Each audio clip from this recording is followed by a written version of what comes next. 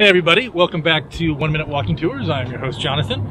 We are here in the Cypress Hills National Military Cemetery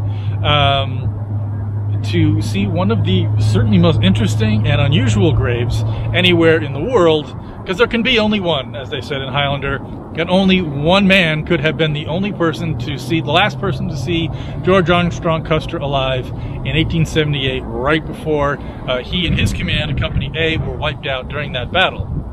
Now this man, Giovanni Martini, or John Martin, was detailed from Company D of the 7th Cavalry to Company A of the 7th Cavalry as a bugler.